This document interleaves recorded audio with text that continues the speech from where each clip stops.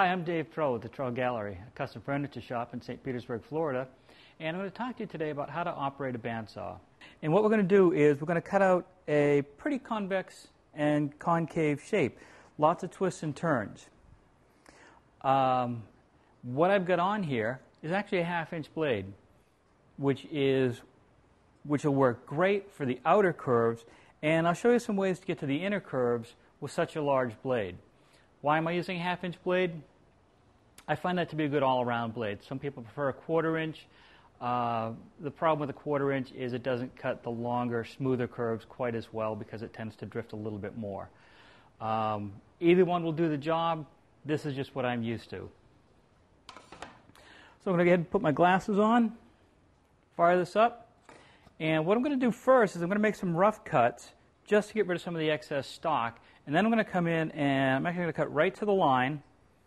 And I'm going to do the outer curves first, and then we'll come back and I'll show you how to do these inner curves.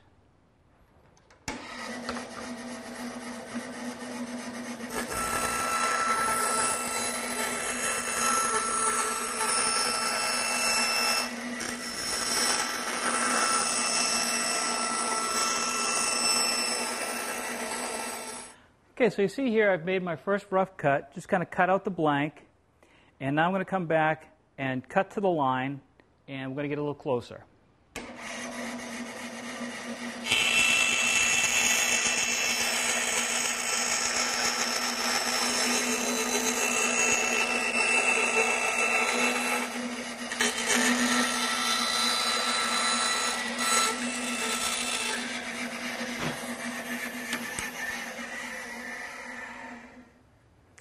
Now another thing you want to watch out for is sometimes the small pieces will get caught down by the blade. So go ahead and shut the saw off, clear out those small pieces, and then keep going.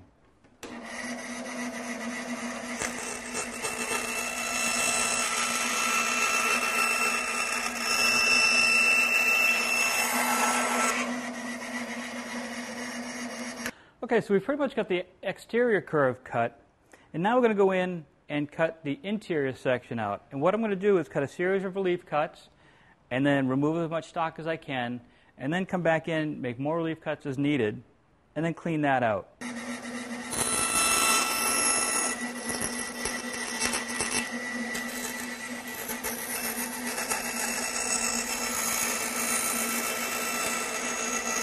As you can see, we got a pretty nice curve inside and out.